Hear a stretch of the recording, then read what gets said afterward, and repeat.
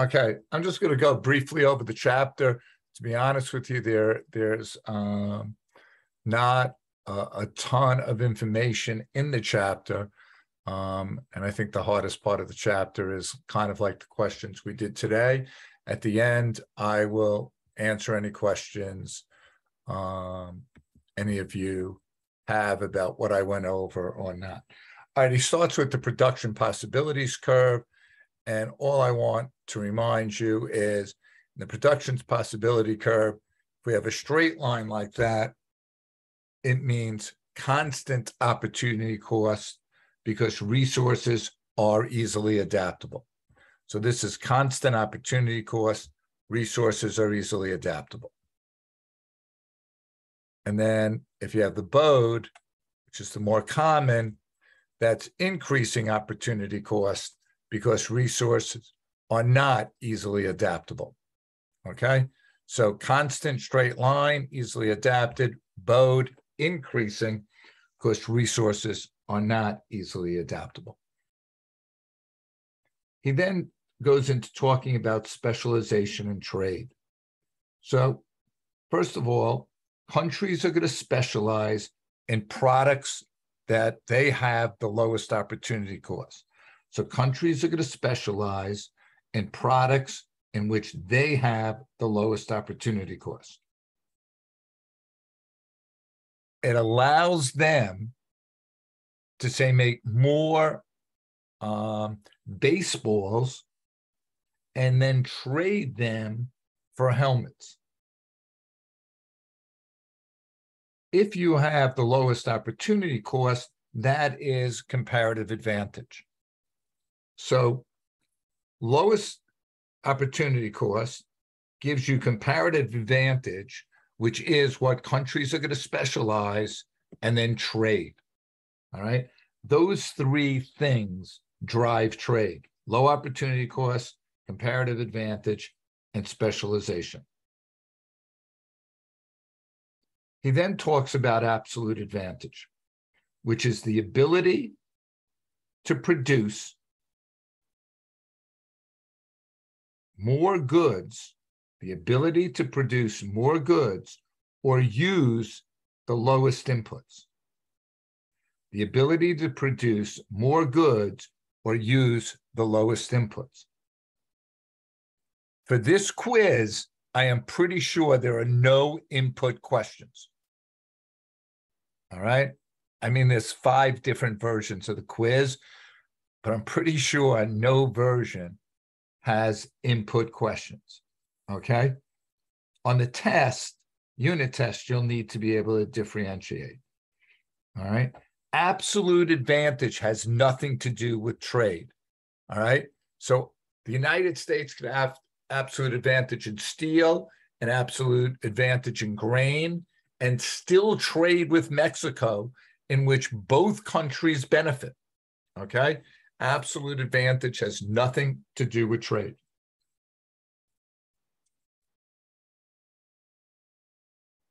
He then talked about comparative advantage. All right. Here he defines opportunity cost again. Whatever must be given up, whatever must be given up to obtain something. Whatever must be given up to obtain something. And you have comparative advantage if you have the lowest opportunity cost. All right. You have comparative advantage when you have the lowest opportunity cost.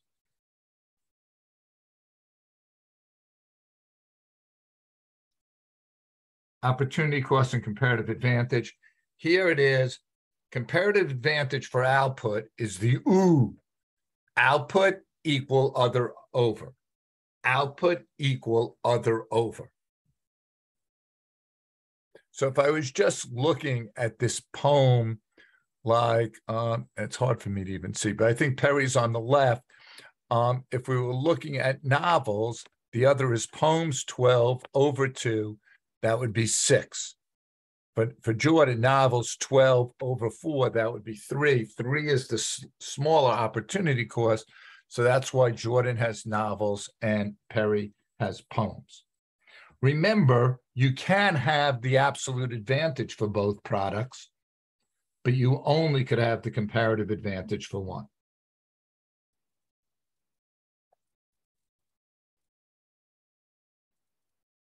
Okay. Trade is based on the lowest opportunity cost. So you're going to specialize. You are going to specialize in the product with the lowest opportunity cost, make more of it, so you have some for your country, and then trade the rest. Okay?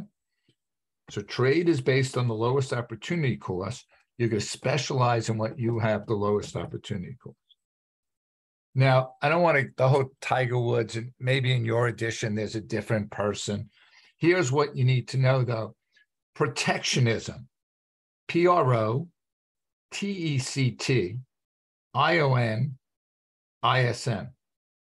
Protectionism makes it hard for foreign countries to sell their goods. Protectionism makes it hard for foreign countries to sell their goods. Therefore, this is good for the producers, so good for the country like the United States producers, because they don't have competition from foreign countries, but bad for customers, because customers have less choice and tend to have to buy more expensive goods. So protectionism keeps foreign competition out.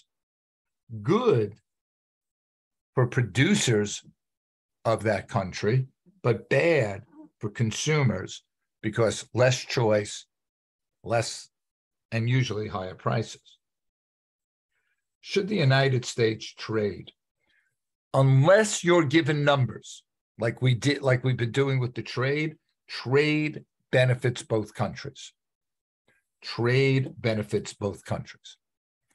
They're going to like to trick you into, like I said earlier, the United States has the absolute advantage in both. Should they still trade with Russia? Yes, because absolute advantage means nothing. Russia's going to have the comparative advantage in one item, and the U.S. is going to have the comparative advantage in the other. So trade will benefit both countries. He then divides imports,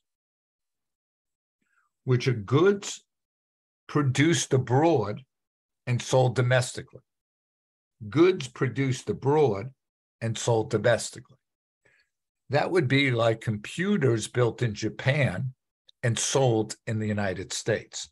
That would be a United States import. We're taking goods that are produced abroad and sold here.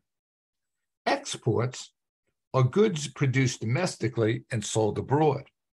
Goods produced domestically and sold abroad. A good example of an export might be corn. All right. So the United States raises corn here in the United States and then sells it to the Soviet Union. That would be an export. All right. As far as information goes, that's pretty much what you need to know. Are there any questions people have? You could put in the chat either a number on the practice quiz or a question you would like to ask.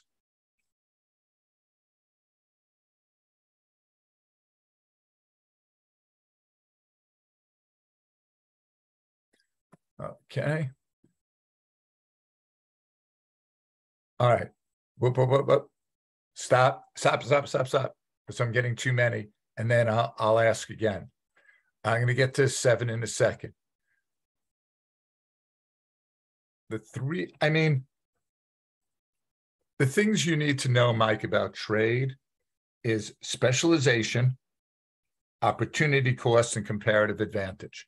The lowest opportunity cost determines comparative advantage. And then countries want to specialize in the product that they had the comparative advantage in. Protectionism, Kyle, keeps foreign competition out of your country. Keeps foreign competition out of your country. It's good for producers, but not good for consumers.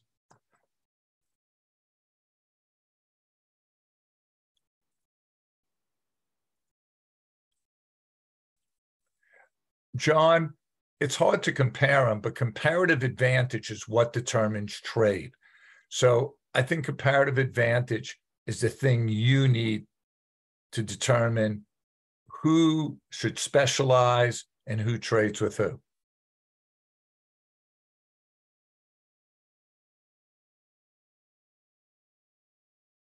Opportunity cost is always the best thing you are losing. And the lowest opportunity cost is when, say in this Perry thing, when I do the other over. So if I'm doing novels, the other is 12 over 2. That would be a 6. For Perry. For Jordan, it would be 12 over 4, which would be 3. 3 is the lowest opportunity cost. So therefore, 3, Jordan would, and that's the end, would specialize in novels, and Perry in poems. John, did that make sense to you? Everyone who asked the question that I answered, are you clear on it? Otherwise, I'll try again. John, and yes or no, so I'll know. Yeah, okay. I'm clear. Yeah. Okay. All right. Then someone asked for number 7. Let me do number 7, and then I will again ask. And you guys could see the questions, right? Is that true? Someone just like put on their mic and say yes or no. Yes. Okay. All right. The production possibilities curve illustrates the combination of output that the economy. So it would say, like, how many poems and novels can that country produce? So it'd be C, as in Caroline.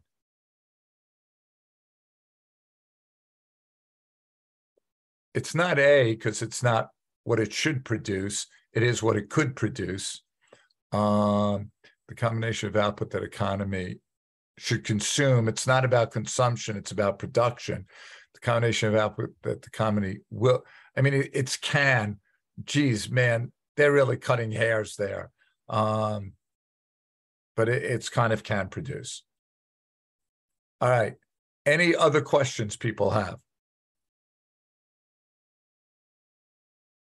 Let's stop now. Let me get these, and then I'll get again. Is the frontier the whole graph? Jackson, the production possibilities frontier and the production possibilities curve is the same thing. It's just that graph. It's just called 2 different things. Ross, I'll get to number 5 in a, all right. So 2 and 5. So let me go and do those 2. Okay. And then we'll see, is there anything else you guys want? All right, number 5.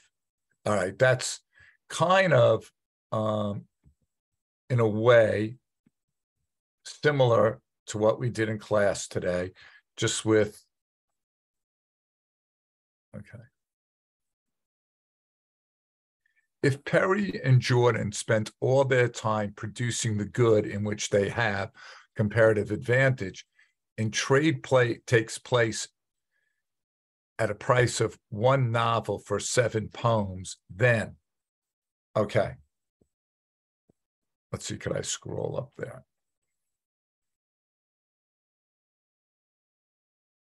All right. So if Perry and Jordan spend all their time producing the good in which they have, all right. All right. So Jordan is going to spend all their time producing novels, and Perry is going to spend all her time producing poems. All right.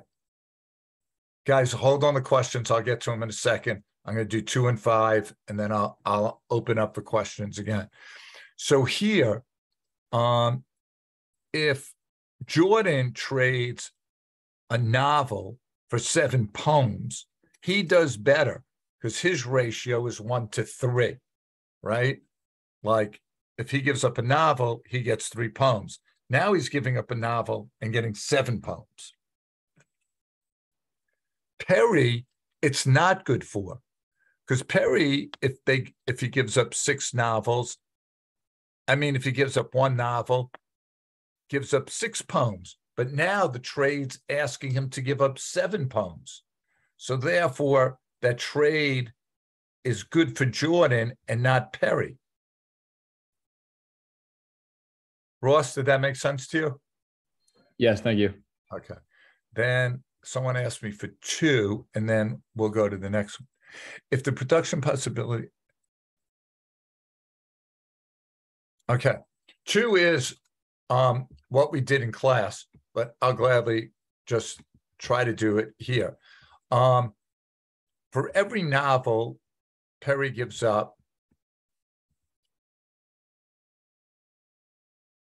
for every novel Perry gives up, or every novel Perry writes, he gives up 6 poems, and Jordan gives up 3. Okay?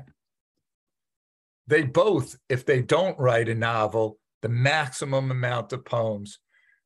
Guys, I'll get to everything, but just stop typing them in for a second, because otherwise I get too far back and I might miss one. Okay? If Perry doesn't do a poem, he could do 12. If Perry doesn't do a novel, he could write 12 poems. If Jordan doesn't do a novel, he could write 12. All right. So now I'm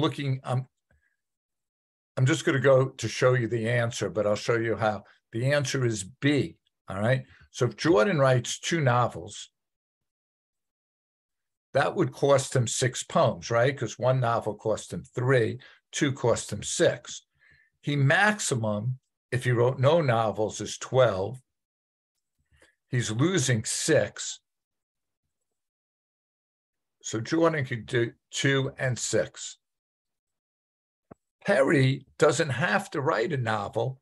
Because looking at B, they only want 2 novels and Jordan's writing them. Why did we pick Jordan to write them? Because Jordan has the comparative advantage in that. All right. So if Perry writes no novels, Perry could write 12 poems. If I add that up, it's 2 and 18. Okay. Now, how to get there? I would have had to go through A and realize that 1 novel would be 21 poems, and then I would get to B. You have to go trial and error. Okay. Who asked for 2, by the way? Someone did, I thought. Did I just make that up in my head? Dylan, does that make sense to you? Yeah, thank you. Okay. All right, good. Could you go over number 2? That was good. Can you explain? John, I don't know what you mean. Can you explain production possibilities frontier? It's the production possibilities curve. So like Perry and Jordan, what they have here. And if you want more specifics, if you just wait a second, I'll let you put on your mic and you could tell me.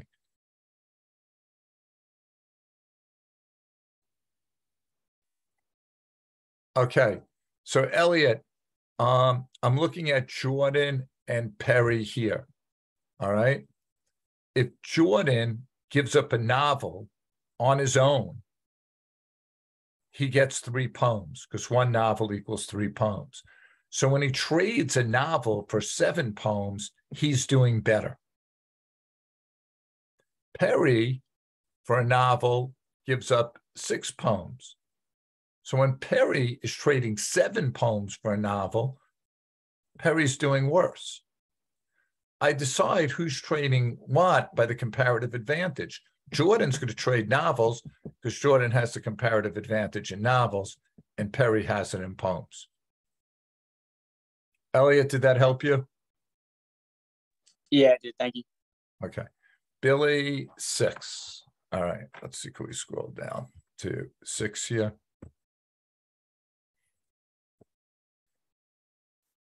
It's not letting me scroll down. So it's not good. All right, let me see. Let me try this.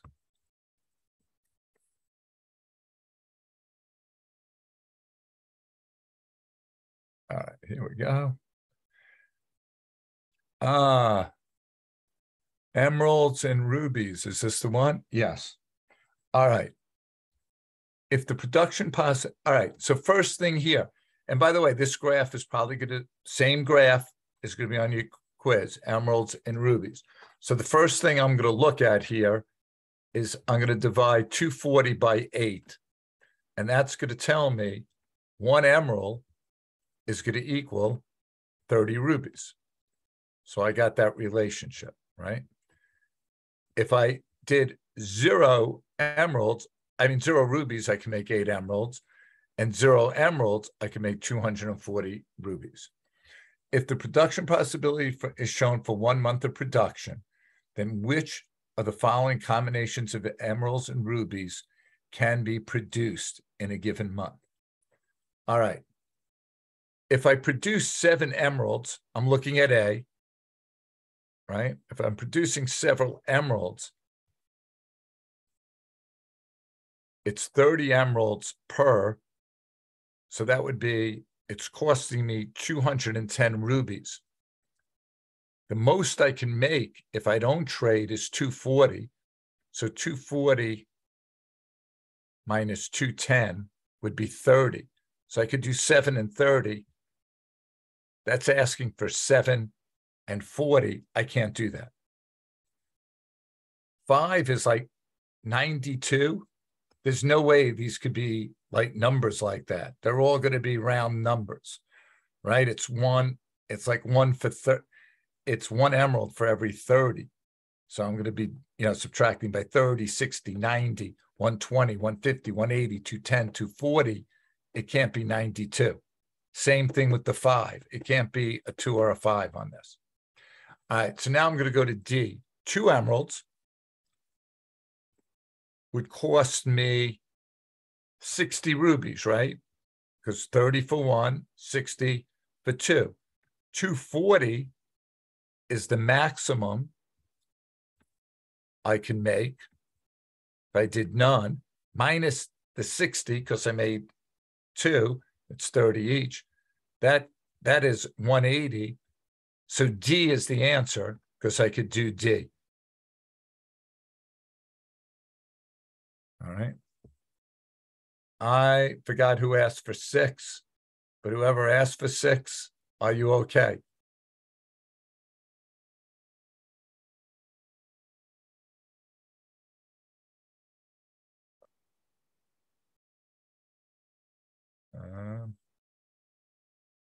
All right, what is ideally?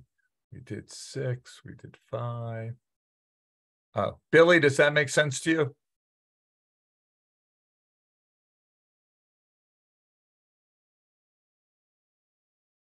Billy? Maybe you responded somewhere. All right, so people want 9 and 11. All right. Okay, let me just clean this up and I'll go down and scroll down to 9 and 11. By the way, if I'm going over 6, even if you didn't ask it and you don't understand it, check back and ask me to do it again. All right, 9 and 11. Let's see, could we get down there? 8, 9. The gains from trade are, okay, so the answer is C. And what that means, the gains from trade occur because I could specialize in what I'm best at, okay? All right, so as a result of a more efficient resource allocation would be observed in the, so instead of making something that I have a high opportunity cost, I focus on things that I have a low opportunity cost. I specialize on that, and that allows me to trade the things that I'm not as good in making. Charlie, did that make sense to you? Yeah, the wording is kind of tough though. Yeah, it is. Let me now go to 11. Suppose the United States has a comparative advantage over Mexico in producing pork. The principle of comparative advantage would say the United States should produce. Oh, so the answer is A. All right, so the United States has a comparative advantage in pork. It's going to trade pork. So they should produce more pork than what's required in the United States so they could have extra to sell to Mexico and trade with Mexico for whatever Mexico's good at.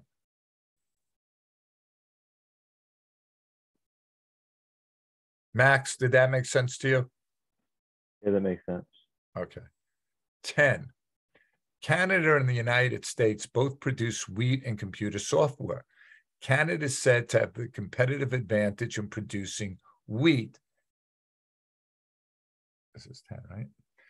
If the opportunity of producing a bushel of wheat, okay, so you have the comparative advantage, Elliot, if you have a lower opportunity cost. So Canada is said to have the comparative advantage. For B, the opportunity cost of producing a bushel of wheat is lower for Canada than it is for the United States. So that would be if you did the other over, and Canada has the lower opportunity cost, so it would have the comparative advantage. Elliot, does that make sense to you? Yeah, good. Okay. All right. Anything else anyone needs?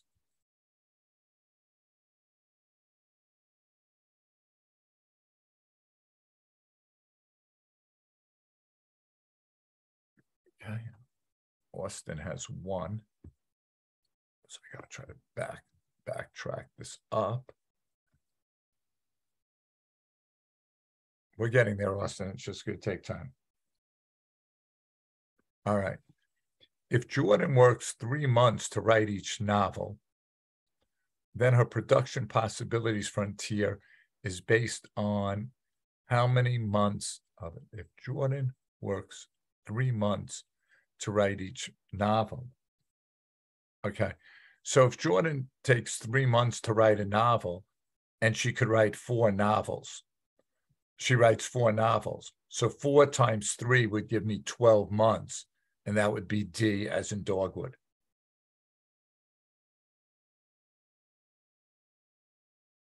Does that make sense to you? Okay. Any other questions that anyone has and I don't care if you're asking for something again. I want you to understand it.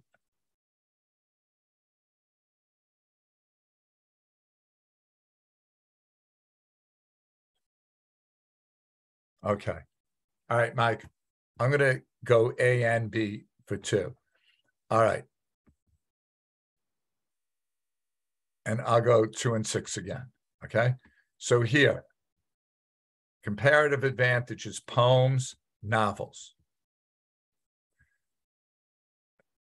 Every novel Perry writes is equal to losing 6 poems. Every novel Jordan writes is the equivalent for 3. If Perry writes 0 novels, the maximum amount of poems is 12. And that's the same for Jordan. They both could write 12 poems. All right, let's see is A the answer. All right, so Jordan is we're going to specialize in novels. So we're going to take Jordan first. If Jordan writes 1 novel, that costs 3 poems. So the maximum is 12. I'm going to take 3 away. That means Jordan could do 1 and 9. Okay. Now, I'm trying to see is 2 novels, rather, no, 1 novel and 22 poems, right? So I've done the novel. So Perry doesn't have to write a novel. Perry could just write 12 poems.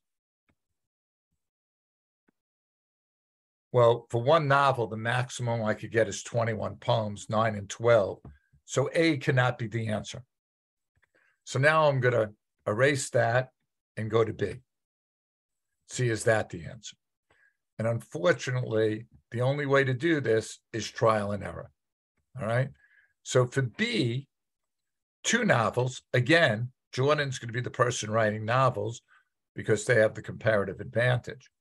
If I do 2, if one novel costs me 3 poems, 2 novels cost me 6. Remember, the max is 12. So I do 12 minus 6. So Jordan could do 2 plus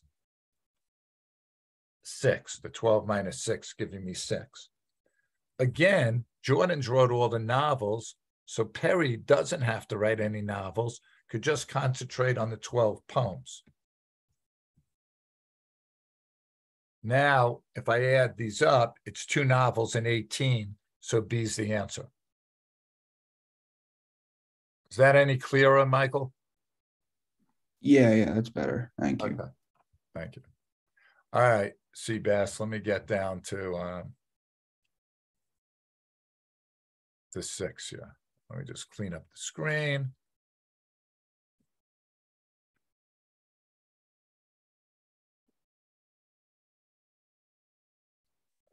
A 6 to 1. Yeah, okay, this is emeralds. All right. So kind of the same in that you got to figure out 1 emerald is equal to 30.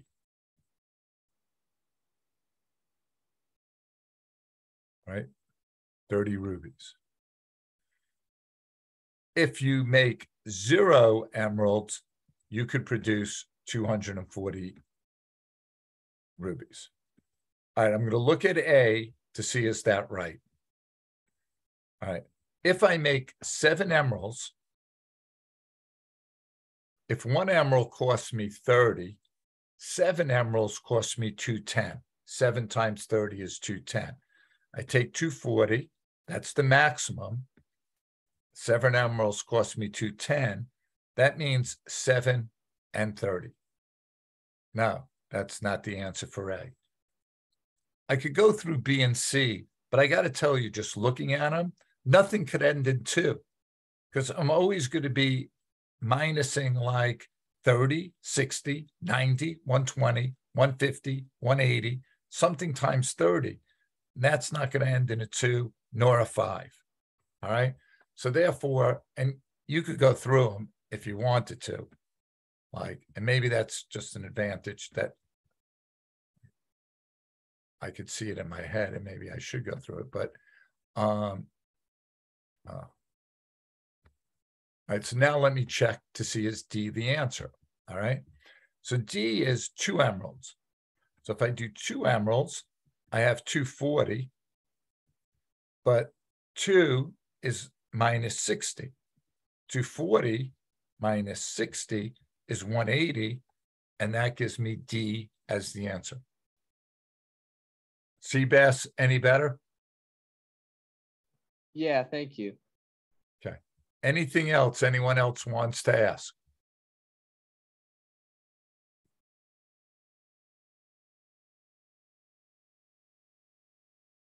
I hope everyone agrees this was an important practice quiz to look at. No one? All right. I'm going to be in school at 7:45. If someone wants to go through this, maybe live is a little better. Okay. The video, I'll send it out in Remind, and I'll send it out through the email, okay, Spiro? I just don't know. Actually, let me end the recording now because no one's asking me questions. I just don't know how long it takes